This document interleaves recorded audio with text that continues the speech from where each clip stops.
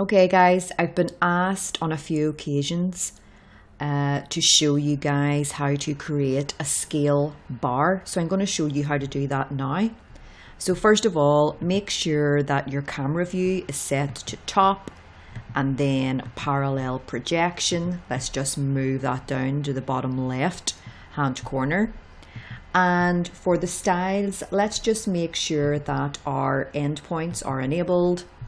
And then what I'm going to do is draw a line starting at the origin, which is 100 mil. And because it's only 100 mil, we're not really going to see that very well. So we're going to select zoom extents so that it's the size of the screen, and there it is right there. So that 100 mil is going to represent a scale bar of 1/100. And what that means is that for every centimetre, that's going to be the equivalent of 1 metre. So what we're going to do is then bring this up 5 mil and bring it across following the red axis, and we're going to then bring it across 100 mil and then connect these two lines here. And what happens is, as you know, when you connect at least 3 lines in SketchUp, it creates a face. So what we're going to do, let's just reverse that so that the white face, which is the front, is showing. Then what we're going to do is just create 10 millimeter intervals all the way along until we get to 50.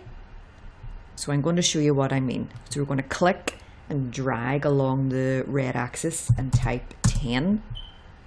And then we're just going to bring that up to the top. And then we're going to click and do it again. And you'll notice that SketchUp is automatically telling you where the 10 mil is. So we're going to click there and bring that up following the green axis. And then we're going to do it again. And we're going to do this until we reach 50 mil. So where are we? 1, 2, 3, 4, and this is 50 mil.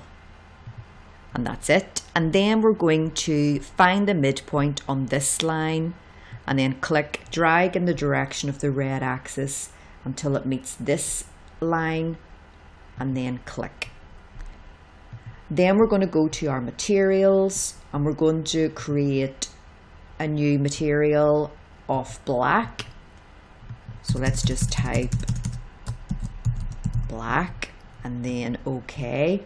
Go to edit, bring that all the way down so that it's black, obviously. And then we're going to click every alternate so that it's distinguishable. And that, guys, is basically our scale bar. So what we're going to do is take off the end point so it's nice and crisp, and we're going to make that into a group. Okay, so basically what this scale bar is saying is that each one of these is 1 centimetre, which is the equivalent of 1 metre. And that's 1, 2, 3, 4, 5. And then obviously from here to here is another 5. But we're going to add in the numbers for this scale bar in LayOut, and I'm going to show you how to do that now. So let's just save this as scale bar and then just save it in our computer. Save it in the correct folder and then save. Okay guys, here is my floor plan to scale in SketchUp LayOut. If I just click on this floor plan, you can see that it's at a scale of 1/100, and I have noted the scale in the title block, and it says it right here, 1/100. So if we go back into our SketchUp file where we created our scale bar, I'm just going to select that and then select edit and then copy, and go into layout, select edit and then paste. And you will see that our scale bar has now appeared in our layout file. What we need to do is change the scale of that to 1:1. We want the actual size to appear. So let's make sure that we preserve the scale on resize, and let's just bring the size of the viewport in, or reduce the size of the viewport. That's just too large at the minute. So let's just bring that in, and let's move the scale bar down here. We're just going to include a few numbers and a little bit of text to help explain that a little bit better. So what we need to do is what we're going to do is put this on a new layer. So let's create a new layer called scale bar, and let's click that, right click, move to layer, scale bar. That's great. And then we're going to create text, and we're going to keep it on the scale bar. What have we got here? I think it's just for Dana is what the default is. Yeah, let's make that 14. And let's just zoom in so we can get a better look at this. Actually, guys, what I'm going to do is just change the style of this.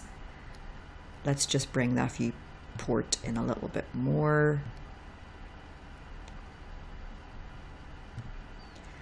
If we go to styles and click styles, default, shade it with texture, you'll see that that has become a little bit softer. The edges are much nicer. Let's change that to hybrid. Okay, that's great. It's just to make the edges a little bit crisper and more precise looking. What I'm going to do is place a 0 here, and then a 5 here, and a 10 here to help annotate what these segments mean. So I'm going to select text. I'm just going to double click here, and then I'm going to type 0 and just click off that, and I'm just going to click on this 0 just to move that closer to here, which is great. And then I'm going to select, the viewport is just getting in the way here. I'm going to right click, copy, click off that, and then click again, paste. And I'm going to bring that all the way down here, and then I'm going to double click and type 5, and then right click, copy, click off it, click, paste, bring it all the way down here, double click, and then delete that and change it to 10. So what we're saying is from here to here is 5 centimeters, which is the equivalent to 5 meters. And from here to here is 10 centimeters, and that's the equivalent to 10 meters. So what we're going to do is just type beside here, just double click, meters, and let's just move that up. That's great. And then what I'm going to do is type scale bar 100. I mean, I've already said in the title block that it's a scale of 1/100, but this is just clarifying everything.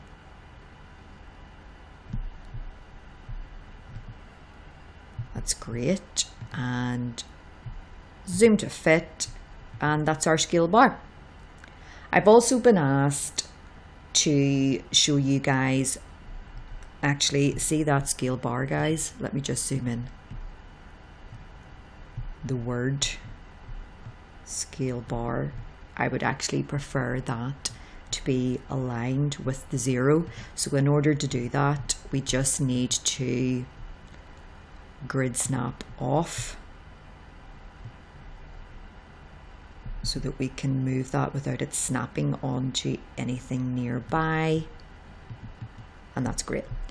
I've also been asked to show you guys how to include a north sign, and it's very, very simple. It's just very similar to importing an image. So if you go into Google search, you will see and type in north sign, you know, floor plan, you will see a whole range of those.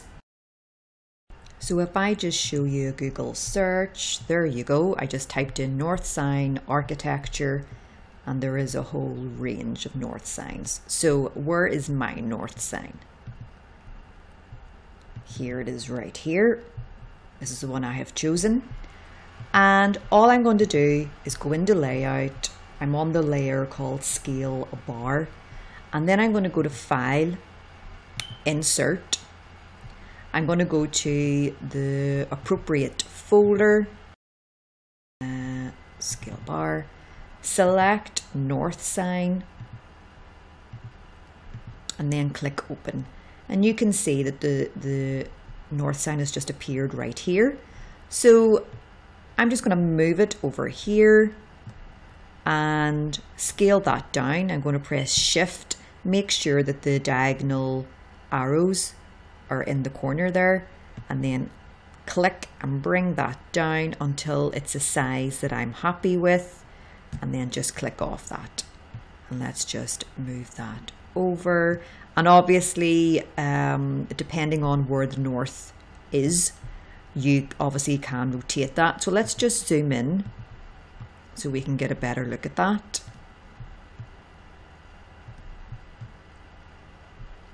And let's just say that north is a little to the left. So we're just going to rotate that like so. And then view, zoom to fit. And there is your north sign and your scale bar. I hope you find this useful. If there are any elements of SketchUp that you would like further information on, or more tips and advice, please leave a comment under this video, or post a comment in the Facebook group, or drop me an email.